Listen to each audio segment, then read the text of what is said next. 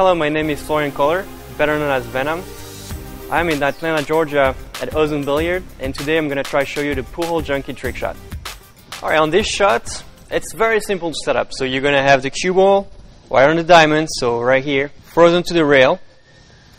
Then you're going to have the 8 ball frozen to the cue ball on the rail as well. So they're on a straight line, frozen to each other, cue ball on the diamond, and that's pretty much it on the setup side. On making the shot now, what's going to happen is I'm going to shoot the cue ball. I'm going to aim about right here. You see the point of the pocket right there? Just top, straight top pretty much. Straight top into the point. There's a little angle. It helps you. Like if you're flat, it's not going to be so easy. Just a little bit of angle. Push through the ball. Hit the ball here.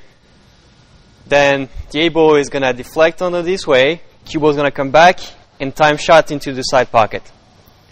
So let me try to do that.